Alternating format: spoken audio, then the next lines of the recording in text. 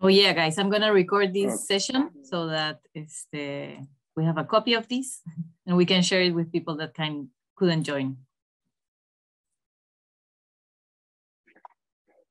Killer. Okay. Talea, if it's okay with you, we'll kick off. I think that's a perfect idea. All right. Go ahead. Guys, we may have a few more trickling in and they might miss the intro, but that's okay. I really appreciate everybody joining. I need to put a disclaimer that this is the first time that I've done a live webinar ever. And Talea has been organizing all of this and she's amazing. She's our marketing director in CJI. So she's going to kind of moderate the whole thing and hopefully interrupt if I do anything really stupid. But generally, our goal with this is just to share knowledge. That's it. Well, we'll get into it. But development as a whole is so important. We'll go into that as well. And doing it responsibly is so important because of the rate that the Earth is being developed. And how do we want to do it, right? How do we want to do it in a way that is responsible? How do we want to do it in a way that has minimal to positive impact? And I'm going to go through. I have to admit, I'm slightly nervous because this is my first time. So again, please bear with me. But you know, all's there. So here, let me click this and figure out how to work it. Great. So I'm Jack. Welcome to the webinar. The bio is not, it's a little deceiving. My captain's license is expired, so that's not actually accurate. But in general, I'm the founder of CJI. CJI is a design, development, and construction firm based in the US and Costa Rica. We've done projects all over the world: Asia, Europe, the Caribbean, North America, Central America, South America. Personally, I've been involved in probably, at this point, maybe 25, 26 hotels from start to finish. Real estate communities, retreat centers, all different projects of different types in different parts of the world. I was in corporate America for about 15 years prior to realizing that it would be much more fun to, rather than kind of wearing two hats where, you know, or two lives, I guess, where I'm like festival, you know, long hair on the weekends and corporate America guy on during the week giving talks on bank information security or whatever it is. And combine that and just be the same person all the time and the same belief system all of the time. And started doing development in 2012. My first community was a great way to cut my teeth. It was a 400-acre sustainable development in a small island in the Caribbean. It was our first organic golf course in the world. It was a full utility infrastructure, full 200 acres of organic gardens. Really a fun, interesting project to learn on. And since then, every project since has been another learning experience. And every one is added to the lessons learned that we then recoup and learn from and do more.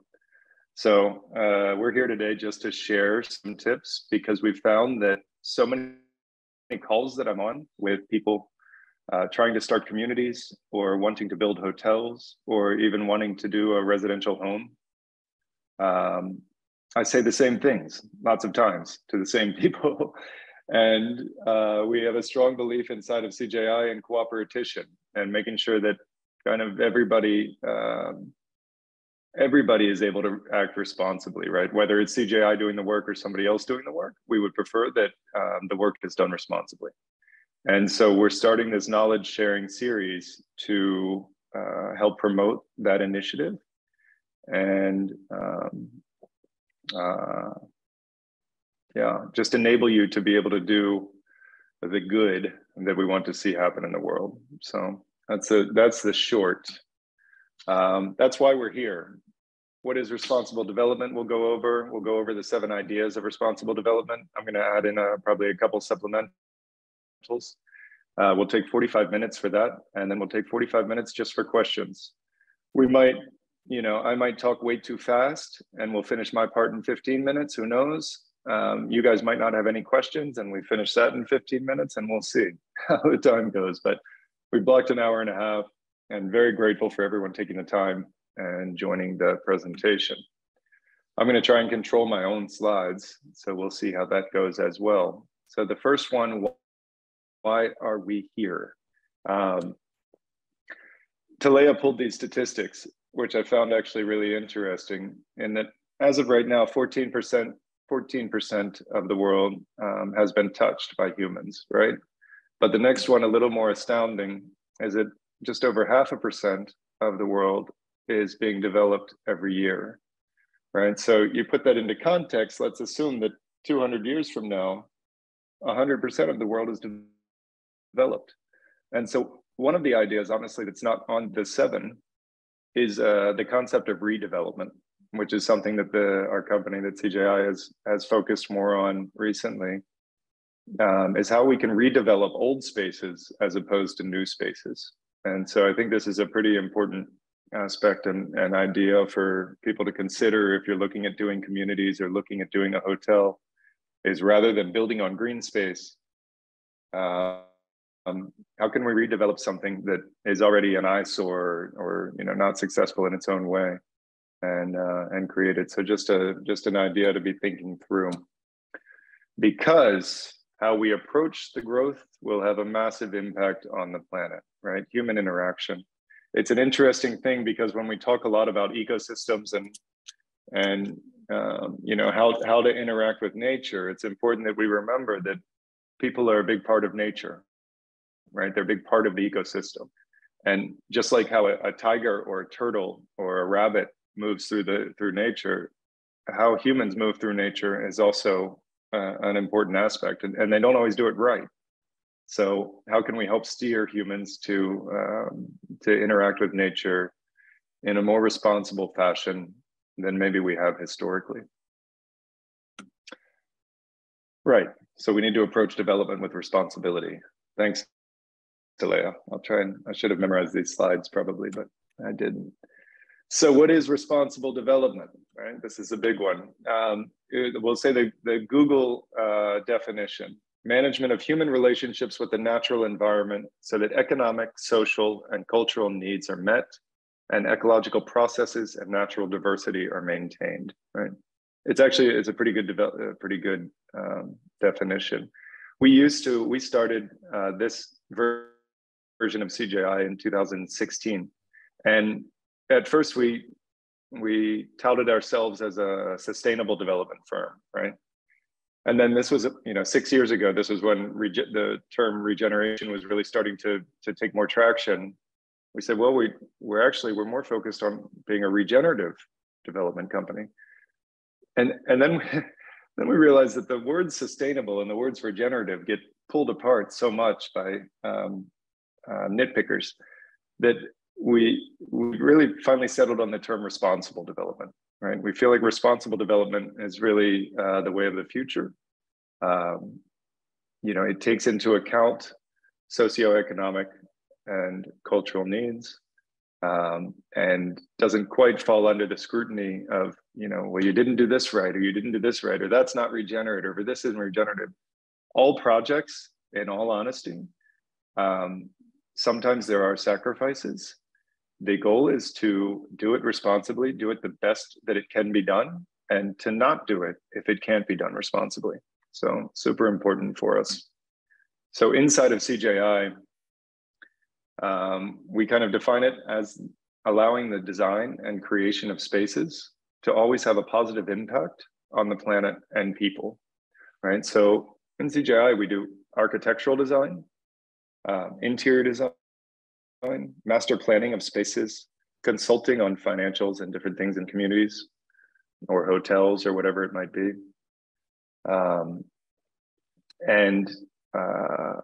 I think I'm leaving lots of out, actually. And then obviously construction management of building those spaces out. So really making sure that that design and that creation always has a positive impact, not a negative impact, right? Talea, I'm going to trust you to just interrupt me if anything strange happens and my voice goes weird or et cetera, right? So I'm monitoring. I can't see anyone. Thank you. We can hear you perfectly. You're doing great. Amazing. Amazing. Yeah. So what do we do? How do we handle it? Right. So here's just, we're going to go through 7 tips. We could go into 107 tips, right? But we would, maybe take 45 minutes instead of the 15 that were promised. So the first one, idea 1, assessing the community's needs to define impact metrics, right? So CGI as a company, we focus on a project management approach to everything that we do. And my corporate career before development was always project management, right?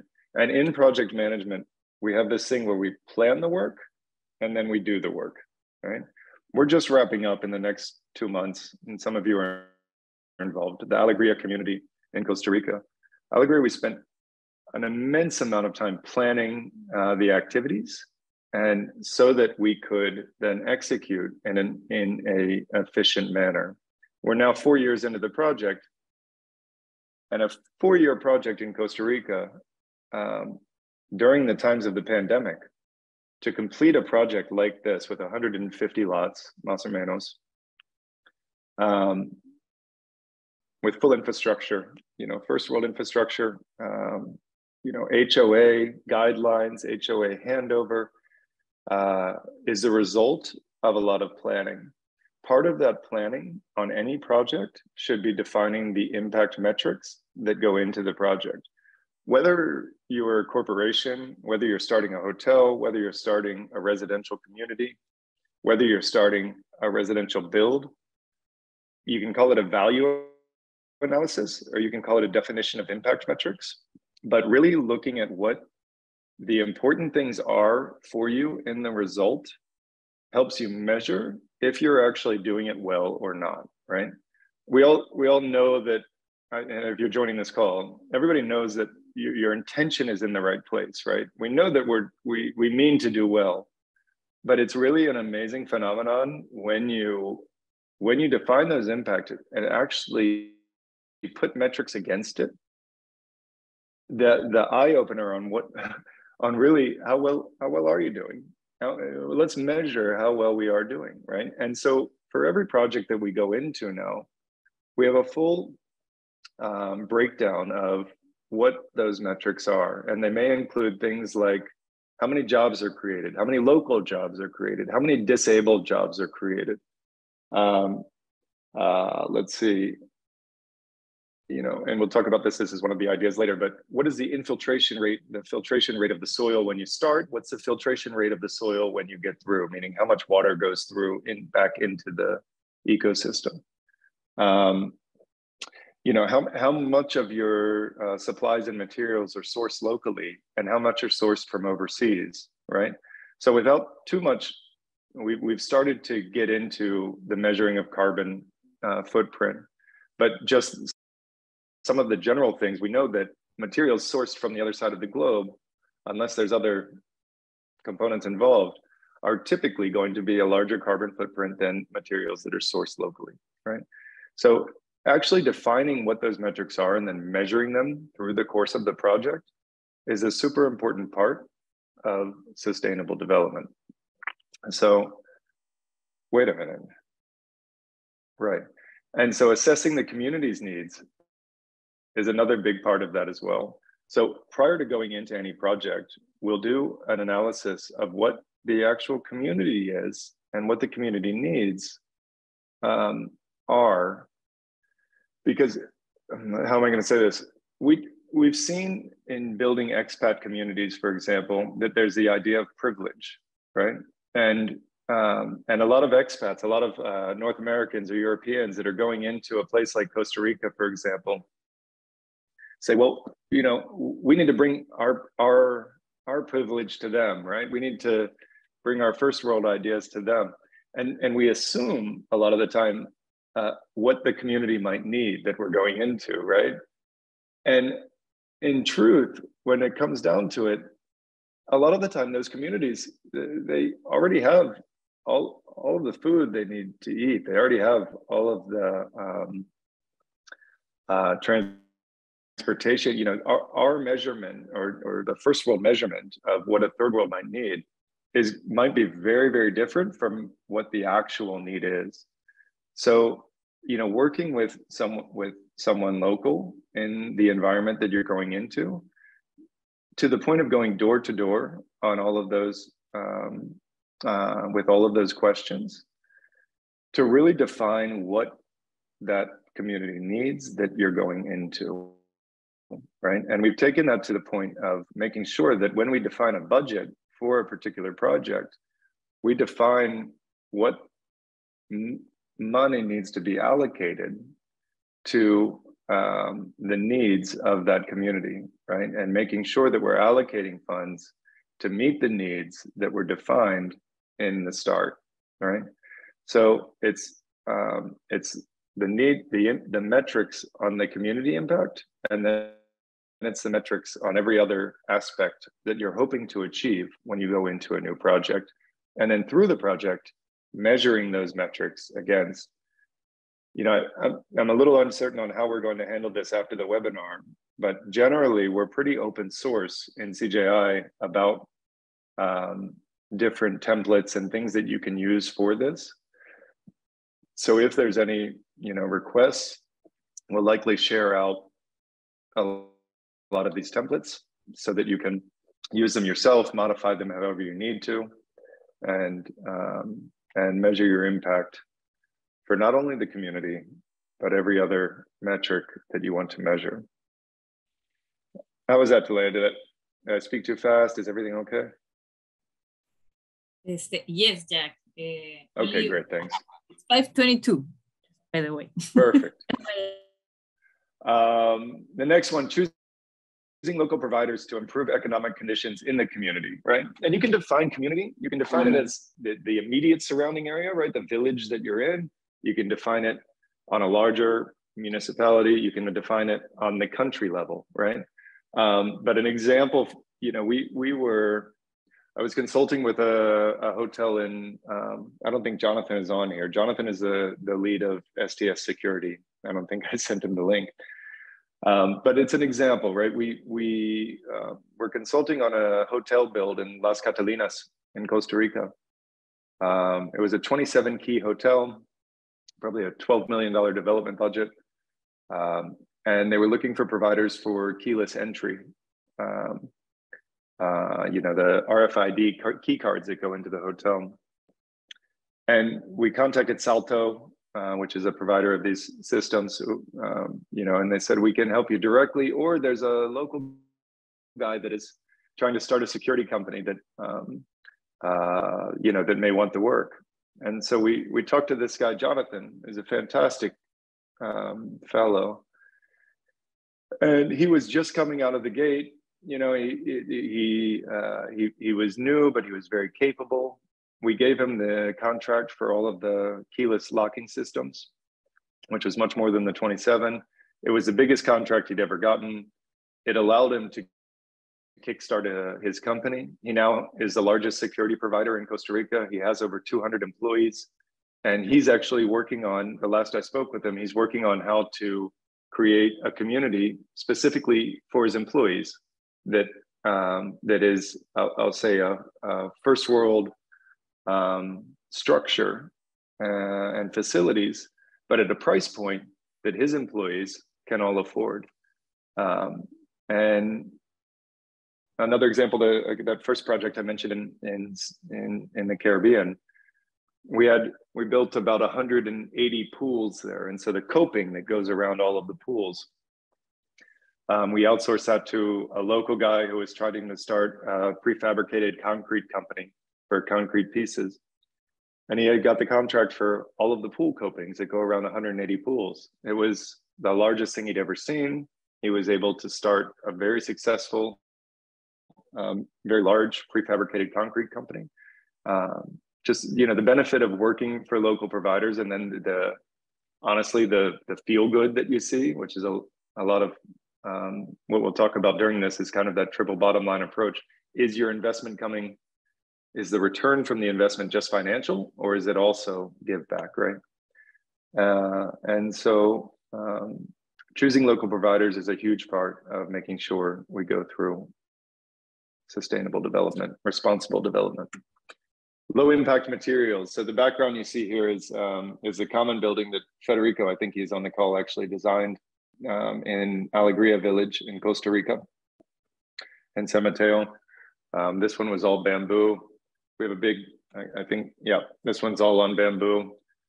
Hold on one second. Low impact materials. So, you know, when we talk about low impact, there's two options in this presentation we'll talk about, which is bamboo and bahareque.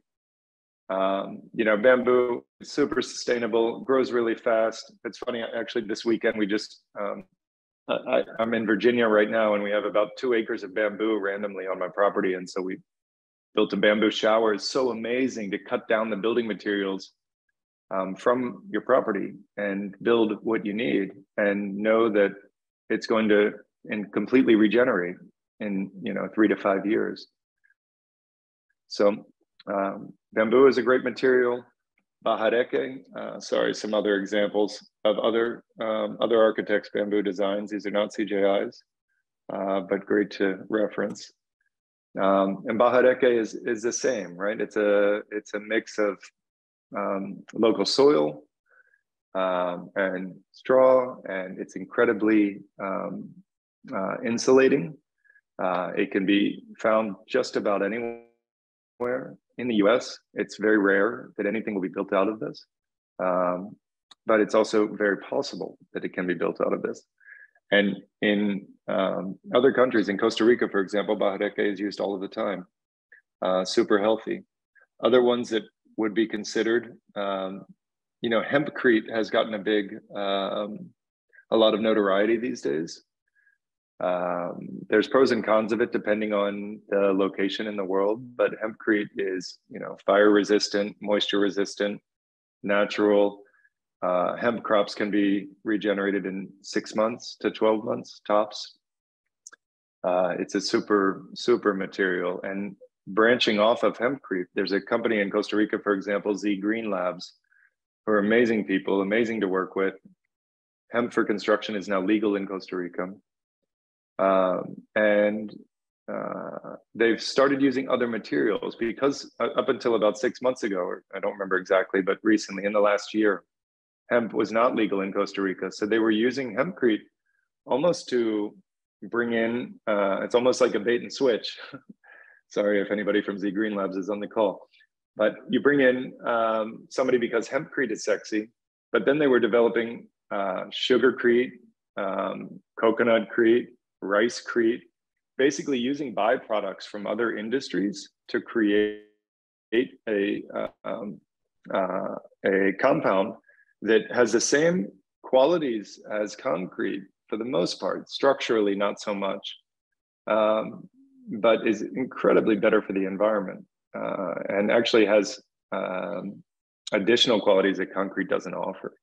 So anyway, bahareque, bamboo, hempcrete. I'll also talk about aircrete. I think Julian is on the call. Julian is our resident aircrete expert inside of CJI. But it's basically the same. It's a concrete mix, but uses maybe 10% of the cement compound content in the mix beyond what concrete would use. So you mix the cement, you mix up the concrete, and inject air bubbles into it. So the end result is, call it a concrete wall or a concrete slab or whatever form you're doing, concrete countertop, etc. But it's full of air bubbles, right? And so it's incredibly light. One of you and I could pick up a 10 by 10 panel, right, of aircrete, but still has the same acoustic capabilities, still has the same strength capabilities, not structural, but infill between structural columns. So what do we talk about? Aircrete, hempcrete, bamboo, bahareque, just a few examples of local materials that are available, or more responsible materials that are available. This is an example of some bahareque walls. that were built in different locations. The building we showed earlier, the Hive at Alegria, utilizes bahareque in the bathroom walls, any of the walls that we're doing inside, the same with the yoga building there. Okay, passive strategies in designs by considering climate and land conditions, right? I think I see, for some reason, Federico is on my list of Zoom attendees that I see in the top, but he's kind of our leader inside of CJI for climactic design.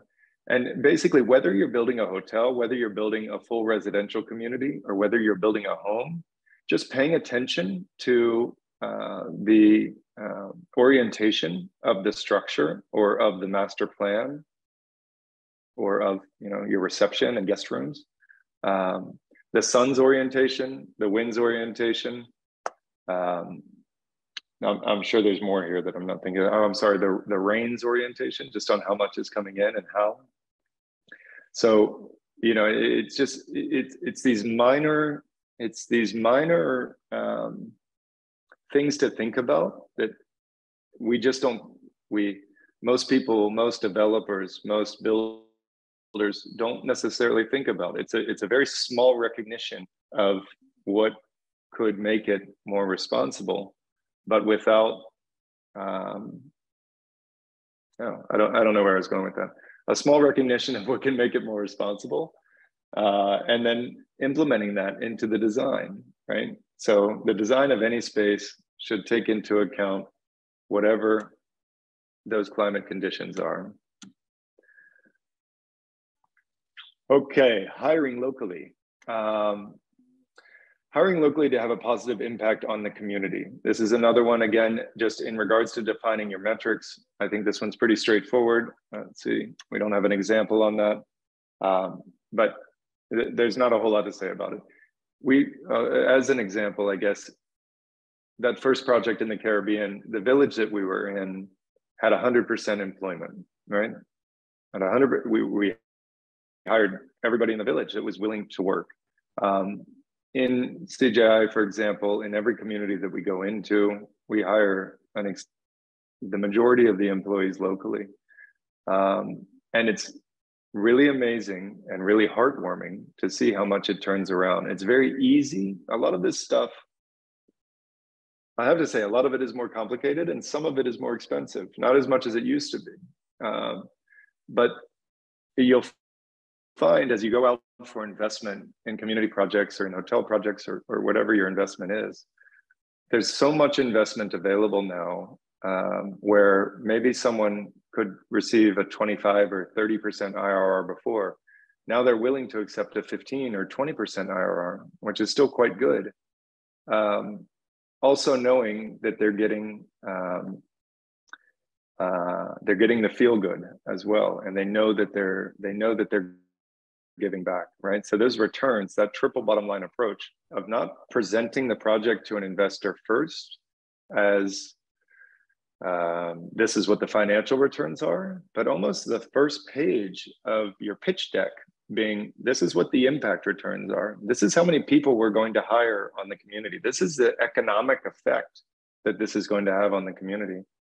And then the second page can be the financials. Oh, and by the way, you're also going to make money on it, but that's not the important thing. The important thing is, this is what's good for the world. This is what's good for the local community.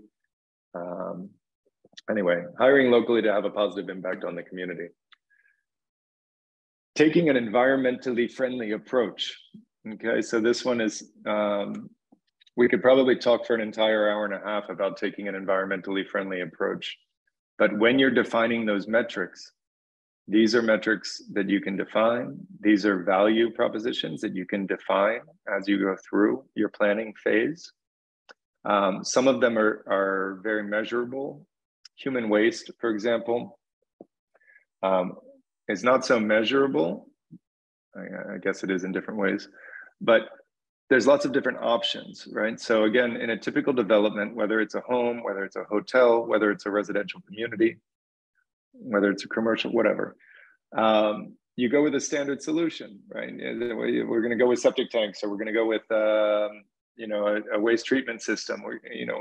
We're going to connect to the local utility. There's a lot of options for human waste, whether it is a methane digester that can then convert the waste to electricity, whether it is composting toilets, which are controversial in some areas, but done correctly, are amazing for your garden. Whether it is some alternative waste treatment plants. For example, there's a company we work with a lot called BioNest, and BioNest does make sure that the effluent that comes out of the waste treatment plant, which is basically a modified septic tank, so to speak, but has lots of stuff going on inside, so that the effluent that comes out is less than 50, 50 pathogens. They claim less than 15 pathogens per million, parts per million, pathogens parts per million. Which means that the effluent, the liquid that comes out of the septic tank, can be used for irrigation on edible plants, right? So lots of options with human waste. It's one of these defaults that a lot of groups will just go to whatever the off-the-shelf solution is, but there's lots of more creative solutions that can provide a more positive impact. Trash handling is another big one, right? How are we handling the trash? Not just during the development, but also how are we planning for the trash collection and trash handling for the future, right? One thing we don't talk about in this presentation is the benefits of behavior-based design, right? So whether we are in a community or whether we are designing our own home, what are the behaviors that we want to see, right? What are the behaviors we want to create in ourselves? And I'll use two examples. One of them, super basic. When I get out of bed in the morning, okay, the first thing I want to do is meditate, right? Okay, so let me design my house so that when I get out of bed, there's a meditation altar right next to the bed, right? Super simple. When designing a community, okay, we want everybody to compost and recycle a lot more than just throw away their trash, right? So how do we make that design so that we steer the behavior of the community more towards recycling and composting than trash collection, right? So maybe the composting and the recycling is right next to the central hub of the community, where the trash collection is on the other side of the community, right? So just how are we handling trash? Power generation is probably a more common that everyone knows of. Obviously we have solar and wind and geothermal and now a little bit more coming out of the gate with water, with hydro. Typical large-scale infrastructure, hydro plants are not a very sustainable solution. They have negative impacts on communities and on the environment. But there's smaller hydro plants that are now becoming available if you live near water sources. There's another one that is pretty neat. Actually, if anybody's interested, check out kitepower.com. This looks like a kite surfing kite that just rises up. It's much prettier, I think, than wind. And it generates power on a long cable that goes around a spool. And so as the wind drops, the kite goes down. As the wind increases, the kite goes up and the spool turns and generates power. They have, multiple megawatt power generation systems available. So for a residential community, particularly, these are great options. Tree removal or lack of, right? Let's talk about how many trees we can plant rather than how many trees we can remove. It goes back to the redevelopment rather than development, right? When we're looking at development projects, we walk away, for the most part, CGI anyway, for development projects that are in completely forested areas. We'd much rather develop areas that are previously cow pastures, right? Or something else that where the land really does need to be regenerated, right? So limiting the amount of trees you remove, of course, preferably, emphasizing the amount of trees that you can plant. Road surfacing. For those of you in the Alegria community that are on here now, this is a big topic on there, and it's a big topic in any development that we do, right? We've been looking for different solutions, and honestly, since my first project, on what the best road surfacing solutions are. There's permeability is one of the biggest aspects to road surfacing. Are we taking all of the water and are we creating a large runoff that has all of the toxins and all the things that get collected onto roads and sending it into the water systems? Or are we creating permeable solutions that allow rainwater, et cetera, to filter through the surface into the groundwater system? There's lots of pros and cons. This is we could talk probably the whole hour and a half about road surfacing. But paying attention to what road surfacing you're using in your project is extremely valuable. Soil infiltration. So on every land project that we do, we measure the filtration rates of the soil when we start, and we measure at the end. It's part of our metrics to make sure that that property is actually filtering more water than it was when we started. Obviously, trees, everything else helps a lot with that. Food production. So when it comes to the idea of resiliency, which has been a huge hot topic for everyone since the pandemic. We've seen it in Costa Rica and huge increases in relocation with resiliency. But food production, how much can you produce? Fruit trees are not expensive. Vegetables are not expensive. What can you do with food production inside of your community? Rather than building fences, let's build landscapes, right? You create the same privacy, and you can create the same security in some capacity, done correctly. But how much food can we produce, and how can we measure that as we go through? And then educational programs, excuse me, is one of the most exciting, I think, opportunities with any larger real estate development. Whether, again, it's a community or a hotel, there's so many opportunities to influence, I guess, is a fair word. People to do things more responsibly, right? And so you can make that more formal in creating an education center and bringing in students that want to build, want to work, and want to learn at the same time. And then you can also use it for local contractors. So this is something on a community we just worked on in Virginia, or in other communities that are in, how do I say this? In Costa Rica, we have an advantage where everyone in Costa Rica, a lot of the people that come to Costa Rica are already in the same mindset. A lot of the people that are in Costa Rica are already in the same mindset of responsible activities, right? When it comes to these sorts of things.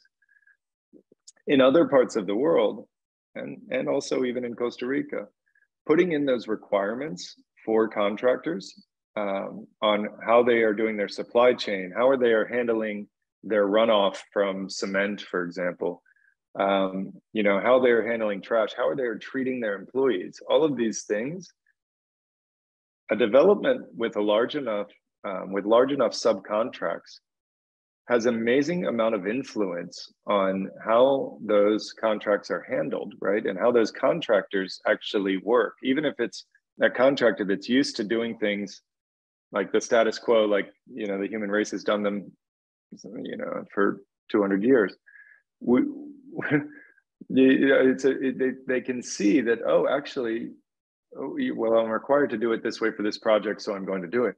But actually, then I see the benefit of it, right? Oh, wow, it actually works better. And so you have an amazing amount of influence with any sort of any sort of development, even in some cases, just a residential home build, to influence local providers into doing actions more responsibly.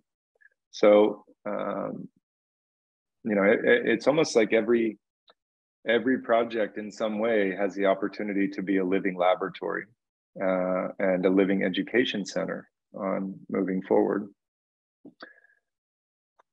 Idea number 7, it's funny, these are called ideas. Offering fair wages and additional benefits to teams. I think this goes without saying, but the better you treat people, likely the better they will do, right? So looking at things like extra vacation, sick days, reduced schedules, I'm a bit on the fence about. Beneficial if you have the right team, for sure. Making sure they have educational stipends, making sure they have wellness benefits, making sure they have fair wages, not just fair, but overly fair, right? When you're developing your pro forma for a community build or for a hospitality build or anything else, I guess. You know, it's all Excel. You're all working numbers, and you know, fair wages, above average wages, good benefits for the teams that are involved will typically result in a much better product and a much happier workforce. And it's, again, it's amazing how much this trickles down to the community, right? A lot of our projects in CJI are in small towns or on islands or small communities, right? Where a large percentage of the local workforce actually works for the development, right? During the time of the development. And I'll take an example on that Caribbean island in the first one. The island was 40,000 people. We had about 600 people on the job site at any given day. Let's assume each one of those 600 people had an average of 3 people in their family, right? So it's an amazing number, the amount of impact you can have on a local community just by treating people well, right? They see, oh, wow, this is it can actually be treated well. Oh, and other companies will start to do the same, right? So,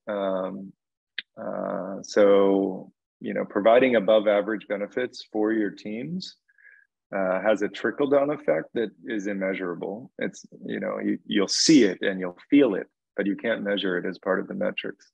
It's super fun. That's number 7. And I think it looks like I talked for 53 minutes after our 5-minute late start. So it feels like no time to meet Talea. I don't know if we need to take a 10-minute break. Talea is managing the whatever chat responses, I think, for anybody. And if anybody needs to use the bathroom, I guess we'll go ahead and turn off our cams and give everybody a chance to take a quick break, and then we'll come back and I think most of this presentation is for Q&A, so we'll be here to answer any questions that you have. So yeah. Quick 10-minute break. Perfect. So it's not to make a question, I just found out. It's to ask something, to question us. Please basically raise your hand, go to the reactions icon on the Zoom thing and select raise hand, and I will unmute you so that you can ask your question.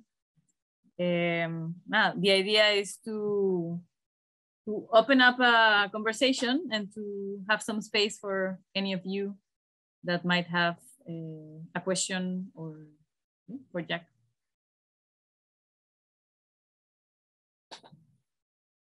A ver, I'm looking at everybody. No hands raised. No questions.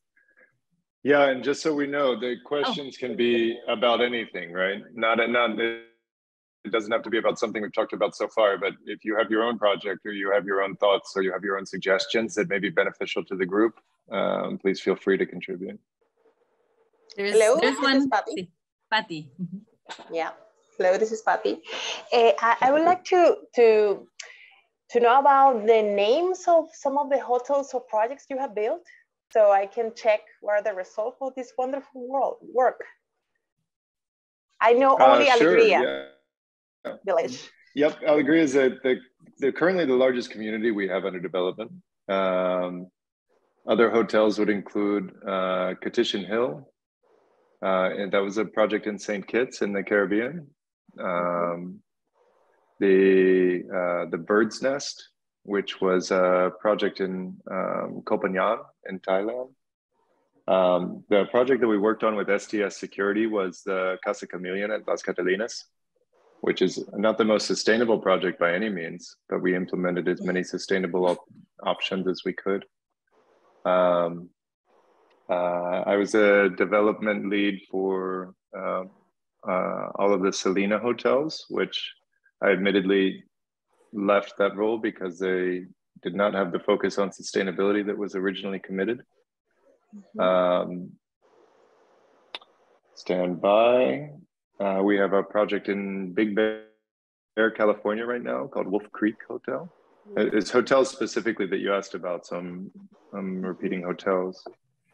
The Holos project, and it's a retreat center in Dominical in Costa Rica.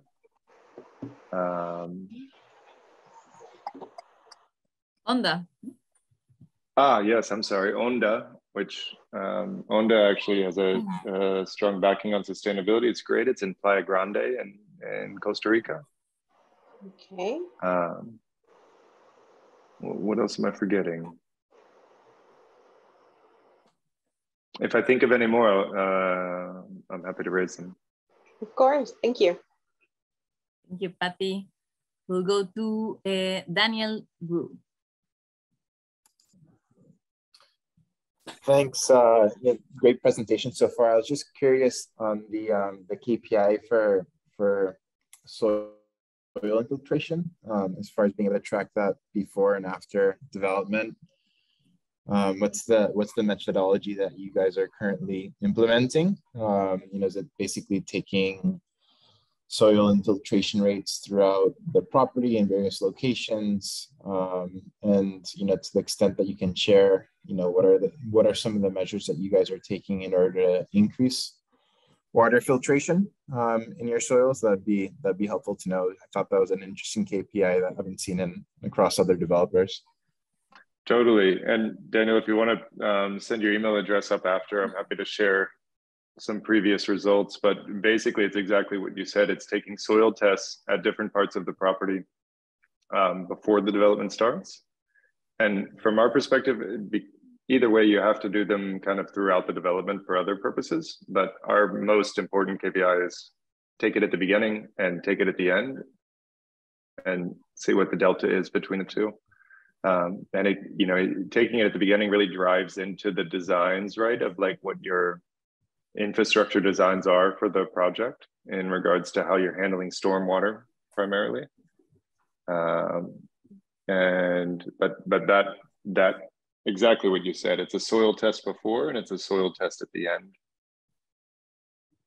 Great. Yeah, I'll send you my email and we can discuss that. Yeah, totally. Another one that's kind of fun that we just did recently on a project that we had not done before is the heat output from the property. So we actually had a drone survey with a thermal reader on the drone that measured the thermal output of the land, because we planned to, it was just a farm field before, and we were implementing all sorts of agricultural and both food forest and then a lot of cover crops.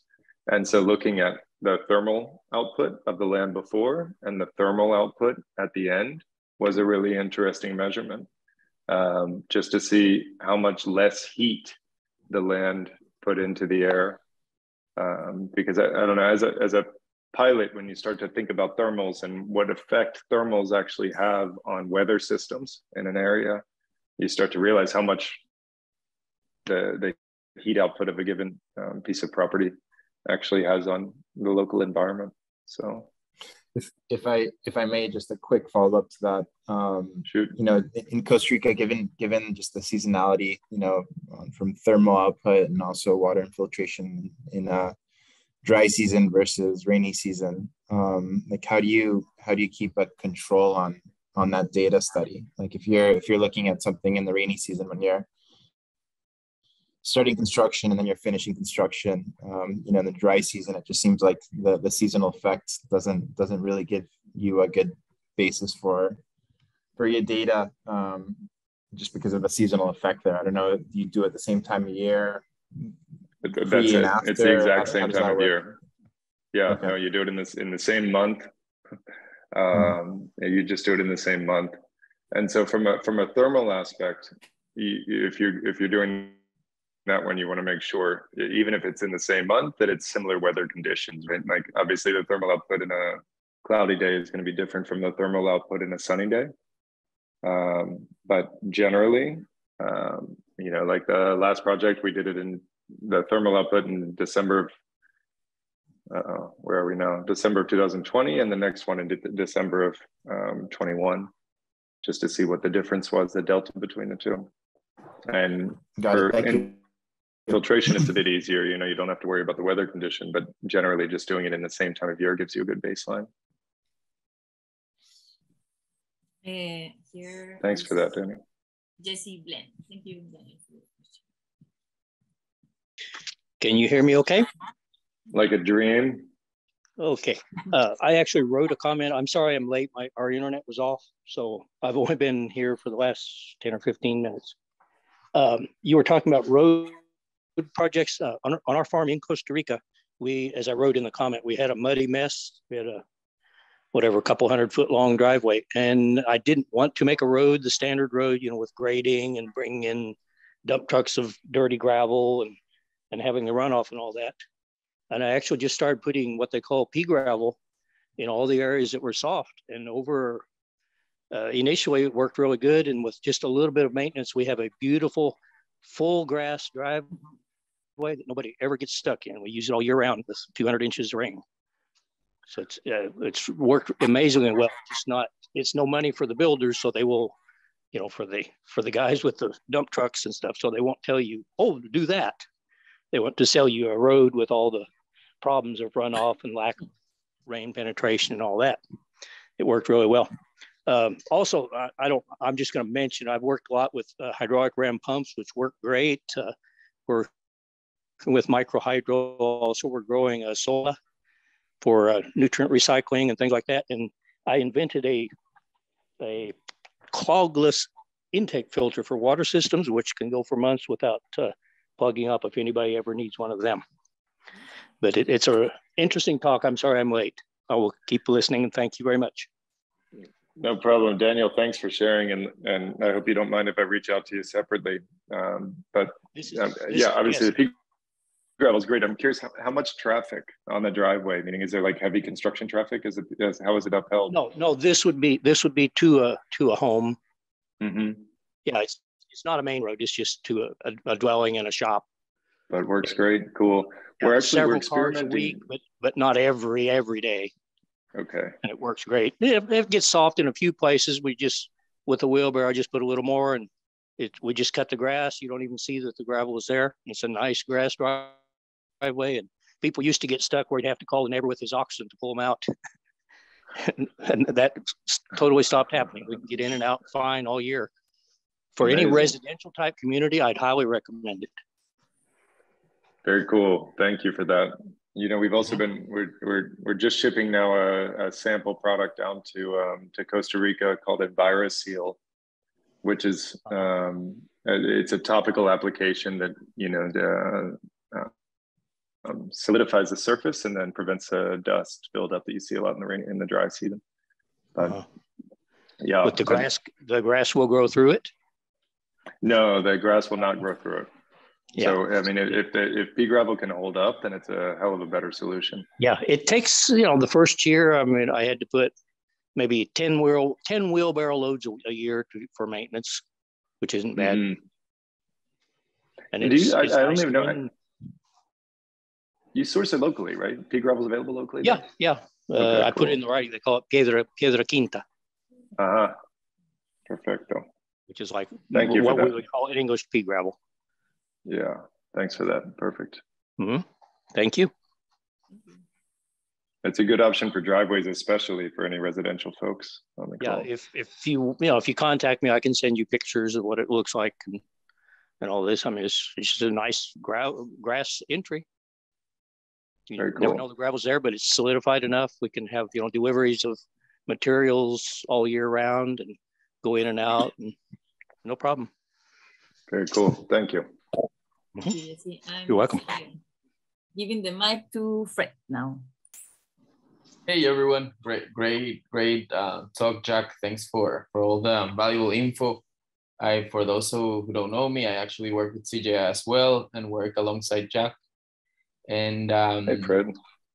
Hey, so my question was, what were the biggest challenges you had with regards to environmental and social impact in Alegría Village, and how do you say they can be mitigated in the future. Any lessons learned from that project, I think it would be a valuable tool to take to the people attending. Wow, Fred, you should have prepped me for that question. It's a big one. Putting you in the spotlight. Yeah, man. Lessons learned from everything for sure. But I would say one of the biggest, I'll start with environmental. One of the biggest surprises was road surfacing, right? So back to Daniel's comments before, but we in 11 years now of I'll call it responsible development work, even though it's changed from sustainable to regenerative to responsible. But in 11 years of development work, I've yet to find an acceptable road solution, like road surfacing. And when I say acceptable, I mean that meets all of the criteria that we're after, right? That is extremely permeable, that can handle heavy construction traffic, that is environmentally safe. And the closest thing that we've found that meets those criteria are permeable pavers. But for a large expanse of road, they tend to be cost prohibitive for the typical community. And so how would we address that in the future? I'd say, and you caught me a bit because we still have yet to hash out our lessons learned program with Alegria. We'll do it after closure. But A is limiting the road length as much as possible. And B, really almost starting the project with testing out a wide variety of surfacing solutions, because it's such a major part of any larger residential community that it's important, and not major from a usage perspective, also from a financial perspective, because if a developer puts down one road solution and it doesn't work, and they put down another road solution, it's a huge cost. It's one of the largest costs that go into any community. So in full transparency, I'd say the road surfacing is probably the biggest environmental challenge that we found in Alegria specifically.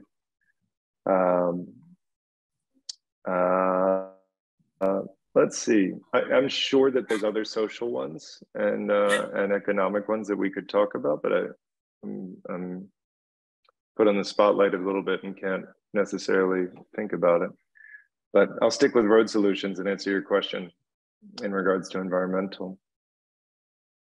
Cool, yeah. I'll now give the mic to Mariela.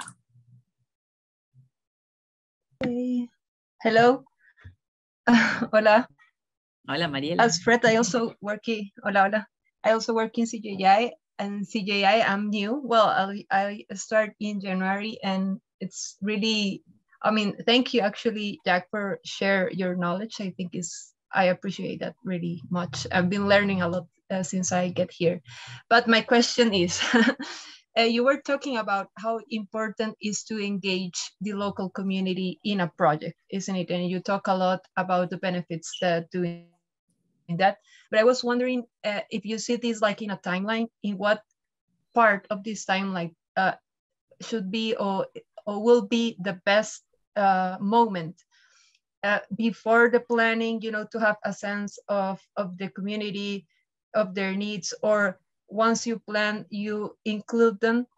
Because in some point, I know that because I have family in the south part of the country in the Pacific, sometimes they are really resistant or they doesn't feel happy, let's say, when they heard sometimes about this type of developments, because you know that they also could have a lot of problems then after, like gentrification, or I don't know, like in Nosara that we know about it, this a huge raise of the cost of living and things like that. So in your experience, how you can conciliate to involve the community in a, I will say, in a in a truly way, you know, in the project, not just like in appearance. And in what moment of this timeline, when you see the project live, when you have the idea of develop or the resources, and then to execute it. Thanks, Mariela. And I also appreciate you very much. So thanks for everything. But so short answer is as early as possible, but definitely during the planning phase. So during the planning phase, it's the needs assessment, right?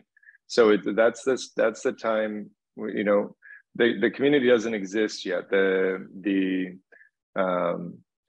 The announcement that it's coming doesn't even necessarily exist yet. It's more, let's look at what the community needs and let's build that into our budget. Let's build that into our schedule. Let's build that into our communication plan.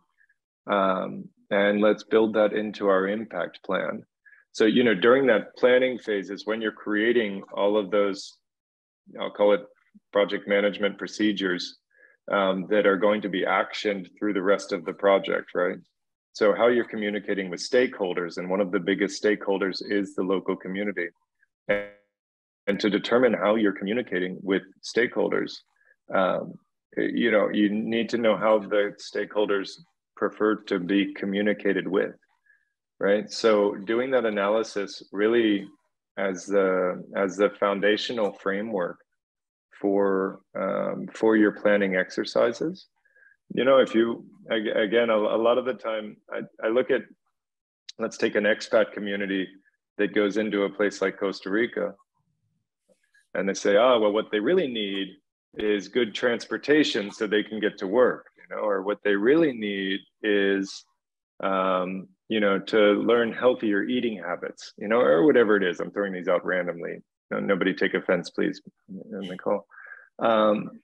But, you know, to analyze that ahead of building your budget, because what you may find out is what they really need is a new school, or what they really need is a public park that the kids can go play in because there's nothing going on in town, right? Okay, well, a new school is going to cost X amount of money, so let's put that into the budget, or let's build it into our real estate sales, for example, so that 0.5% of every sale goes towards the new school budget, you know, or the new park budget, or whatever it is. So it's one of the first activities that should happen prior to taking investment, prior to finalizing what the development budget is and what the development schedule is. I would say that needs assessment is a first activity. I hope that answers your question. Thank you, Jack. I'm now giving the mic to Linda and Hunter. It's like warms my heart every time I see Linda and Hunter. It's good to see you guys. Thank you very much. Thank you.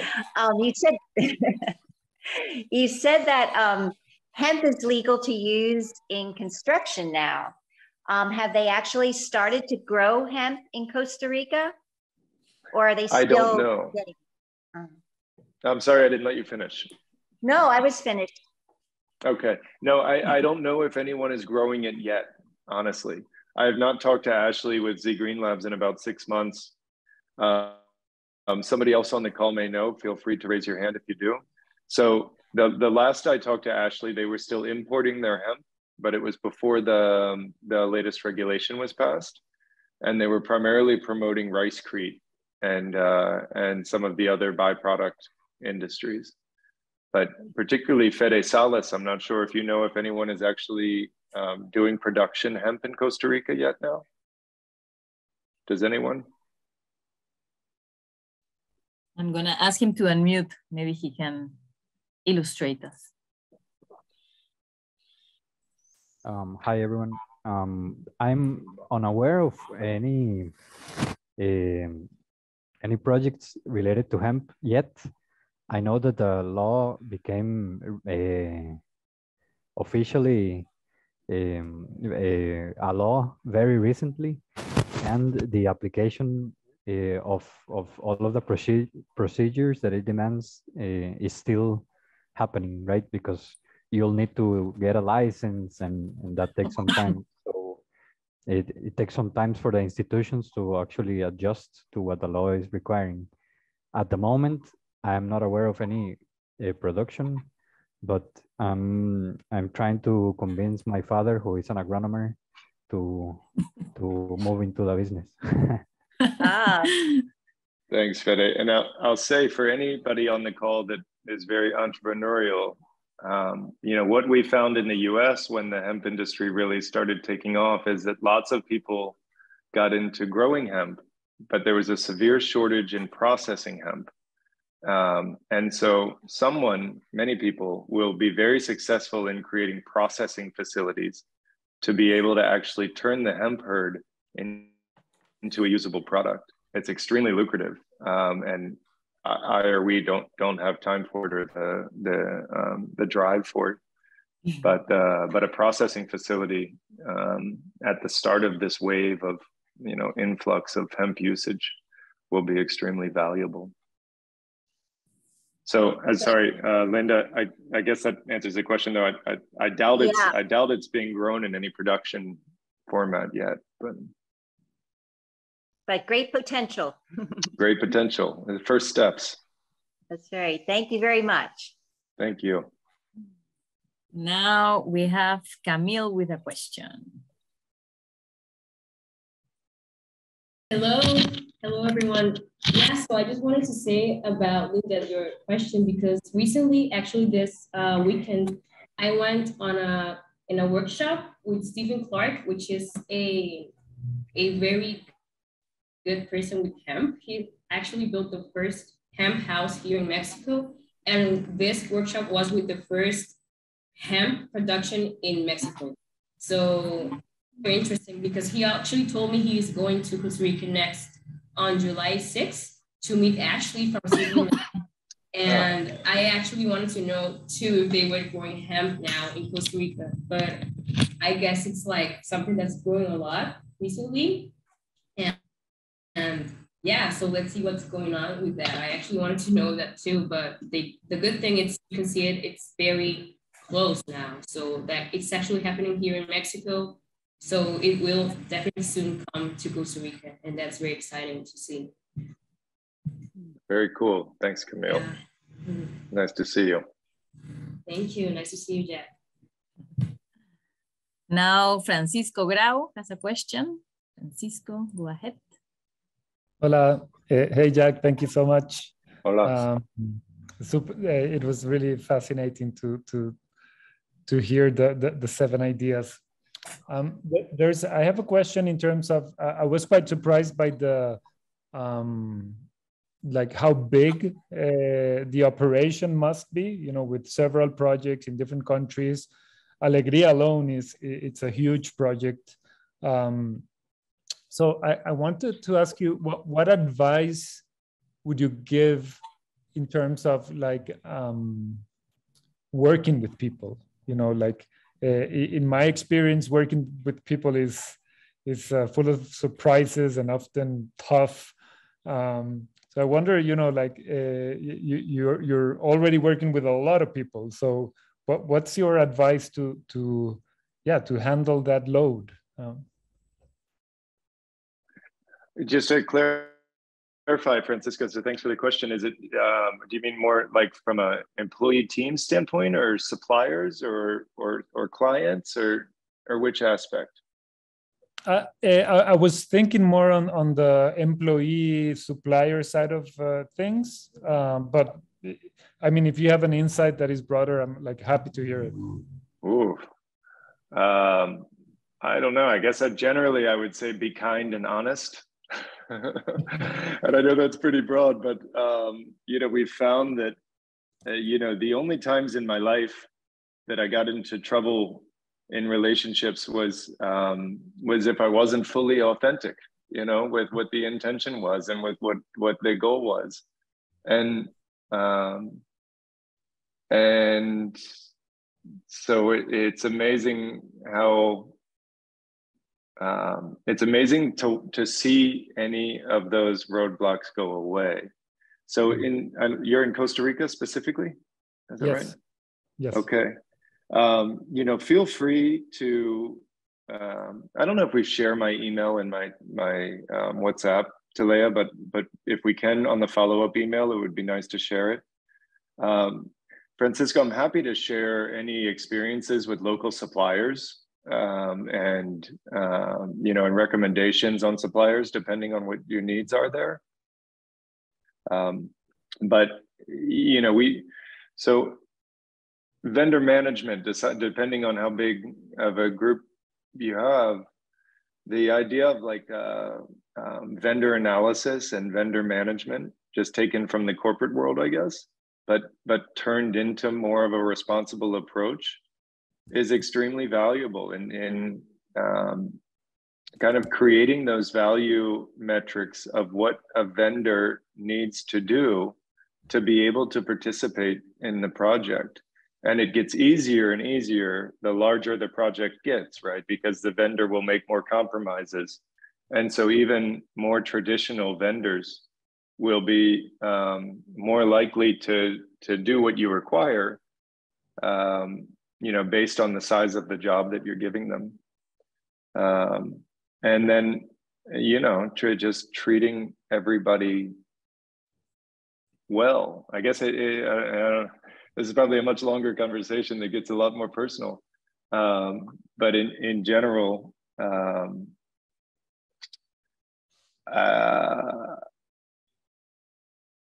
I think that I've never really felt like I was better than anyone.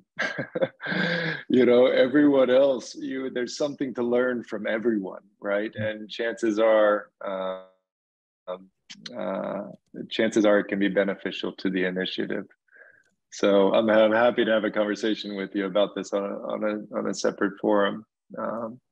But in the meantime, just in regards to projects in Costa Rica specifically, I'm happy to share, you know, any resources or contacts or lessons learned from vendors and suppliers that we can share.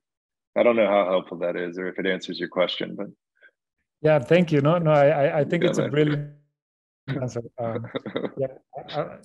I think it's a brilliant answer, and maybe we could have a chat someday. And anytime, yeah, man. Authenticity. Yeah. Awesome, I love it. Thank you very much. Yeah.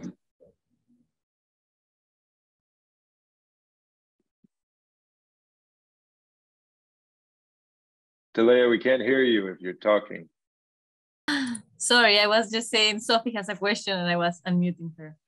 And thank you, Francisco. Hi, everyone. Hi, everyone. I also work in CJI, and I also have some experience with community work and community assessment. So I have a question regarding that subject as well, Jack. How would you convince like your regular developer, like the guy that really wants to make the most, or girl, sorry, that really wants to make the most out of the project, the most profit out of the project, to implement a strategy like community assessment? Like, in what ways would you approach those selling points? How would you sell those really important strategies for sustainability? Thanks, Sophie, for the question. And it's a good one. So for those that don't know, Sophie, and for everybody in Costa Rica, in your follow-up on the survey, please ask for Sophie's email if you're interested, because Sophie has a nonprofit in Costa Rica called Semillas that does exactly that, community assessments of particular communities to see what the need is when they go in. So they're a fantastic team to work with, and I highly recommend them. And Sophie, I think it ties back into the entire kind of all of this, right? How do we convince them that it's better to do it responsibly than it is to do it not responsibly, right? Or how is it better to make sure that they have a positive impact on the community rather than not have a positive impact on the community? And I'd say off the top of my head, I can't really answer, you know. I'm sure that there are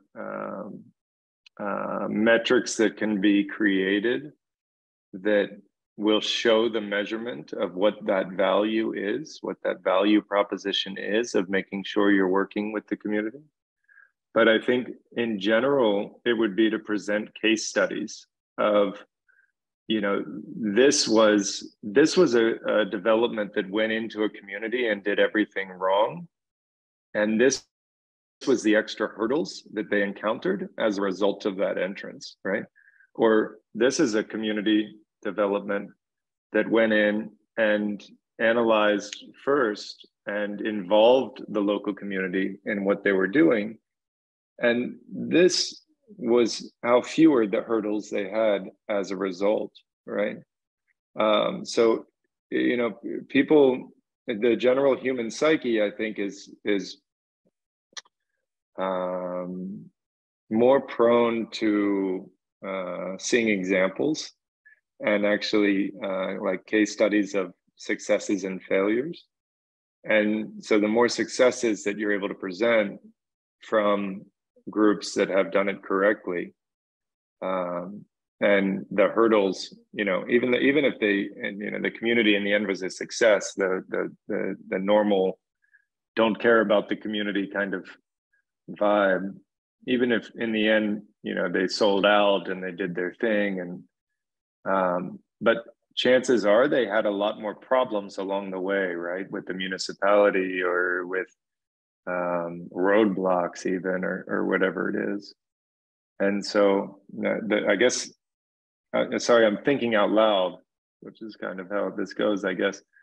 Case studies would be my best answer. Case studies. Thank you, Jack. I don't see any other hands raised, so maybe Jack, you wanna address everybody? There, I'll do it with this slide. Thanks so much for attending. I hope it was beneficial. I have no idea if it was, but I hope it was. We'll probably do more of these, and you know, I look forward to seeing everybody again. And please don't hesitate to reach out. You know, CJI as a company obviously is happy to do whatever from a service perspective, but then we're also happy to do whatever from a sharing perspective. So for those of you that have similar projects, you know, if you're looking for impact metric measurement templates, if you're looking for supplier vendor management, you know, any kind of templates or whatever we can do. Our goal is that the most people are doing things well and responsibly. And so whatever we can do to further that cause, basically. Really appreciate everybody's time and really appreciate you coming. Thank you all. Thanks. I'm asking you Have all to wonderful unmute night. to say goodbye if you want. Bye. Thank you so much, Jack. Thank It you. was Thank you so wonderful. much, Jack, for your time. Thank you so much. Cheers. Thank you. Thanks, everyone. Thank you, everyone, for Gracias. listening. Blessings and thank you. I appreciate it. Gracias. Chao. Gracias. Gracias. Gracias, Bye. hasta luego.